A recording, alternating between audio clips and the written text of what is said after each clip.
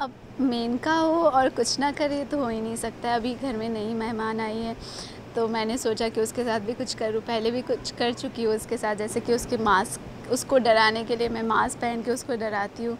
अब मैं चाहती हूँ कि उसका शक्ल दिख जाए और मेरे अंदर बहुत क्यूरियोसिटी है कि क्या क्यों छुपाती है, क्या है उसके शक्ल, मतलब कुछ तो प्रॉब्लम है।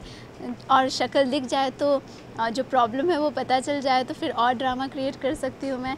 इसीलिए मैं बस शक्ल देखने की कोशिश में लगी हूँ। और तो क्या करती हूँ, मैं फ़ैन प्लेस करती हूँ नीचे, ताकि वो जब ऊपर से आए तो उसका बाल उड़ जाए और उड़ते हुए उसका शक्ल रिवील हो जाए। तो यही कोशिश थी मेरी इस सीन में। अच्छा, हमेशा मतलब चालें तो चलती ही रहेंगी ये मेन का। हाँ, चालें तो चलेगी क्योंकि उसको एंटरटेनमेंट की ज़रूरत है लाइफ में, और एंटरटेनमेंट के बिना मेनका नहीं है, और मेनका अगर घर में एंटरटेनमेंट नहीं है तो वो खुद ही क्रिएट कर देती है। इसीलिए मैं यहाँ पे क्रिएट करने की कोशिश कर रही हूँ। और हाँ, शक्ल तो दिखेगी बाद में, आई एम श्योर। तो उसके बाद और ड्रामा क्रिएट करूँगी ताकि एंटरटेनमेंट बढ़े और दर्शकों के लिए भी एंटरटेनमेंट बढ़े। Thank you. Thank you. आना वापस। हाँ।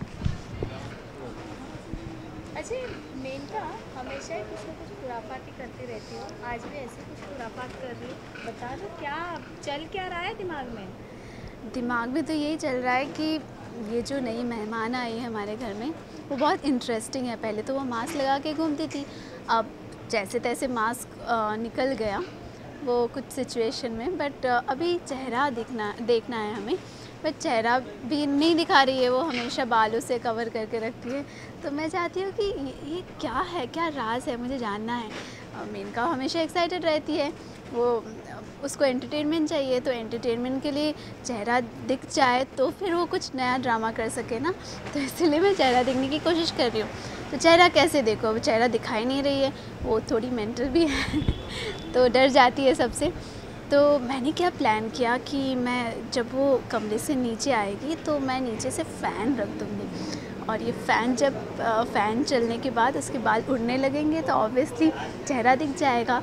तो ये मेरा प्लान है और वही करने की कोशिश कर रही थी मैं। अच्छा, मेनका ये बता दीजिए, ये प्लान अकेले ने मिलकर बनाया था या फिर कोई और भी इसमें सपोर्टिव रोल निभा रहा है? सपोर्टिव रोल तो वैसे रागिनी और मैं ही करते हैं सारे प्लान वो बनाती है, एग्जीक्यूट मैं करती हूँ। कभी कभी प्लान मैं भी बना लेती हूँ, लेकिन वो सक्सेसफुल होता है नहीं, वो तो आगे देखा जाएगा। लेकिन हाँ, हम दोनों का ही प्लान है जिसको एग्जीक्यूट मैं कर रही हूँ। अच्छा, कितना इंजॉय कर रहे थे, मतलब मेनका काफ़ी हमेशा ड्रामेटिक होती है, लेकिन आज ज़रा ज़्यादा ही ड्रामेटिक थी। मेनका तो ऐसे ही, मेनका तो बहुत ज़्यादा ड्रामेटिक है, वो ड्रामा क्वीन है और वो ऐसा कुछ करती है कि कुछ अलग ही, मतलब पागलपन करती है।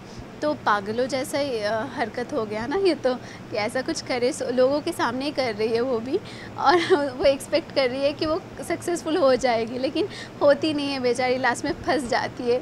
और इसमें भी मैं ही फंसती हूँ, डांट मैं ही खाती हूँ हाँ, कल। इसीलिए तो आज ऐसा ही कुछ हुआ ना कि मतलब चेहरा दिख ही जाता, पर सुहानी आ रही। हाँ, चेहरा दिख जाए। सुहानी है, अभी सुहानी सबको प्रोटेक्ट कर लेती है, तो सुहानी बीच में आ जाती है, सबके सामने ये चीज़ खुल जाता है कि मैंने ये चीज़ किया है। वो खुलना ही था ऑब्वियसली, इतनी स्टूपिड आइडिया होगा तो खुलेगा ही। लेकिन हाँ, मैं बहुत चालाकी से ये चीज़ को करने की क्योंकि मेनका को लगता है कि बहुत चालाक है और बहुत चालाकी से सब कुछ कर जाती है लेकिन ऐसा होता नहीं है। तो वो यही सोचती है कि चालाकी से ये भी प्लान सक्सेसफुल हो जाएगा और वो दिख जाएगी।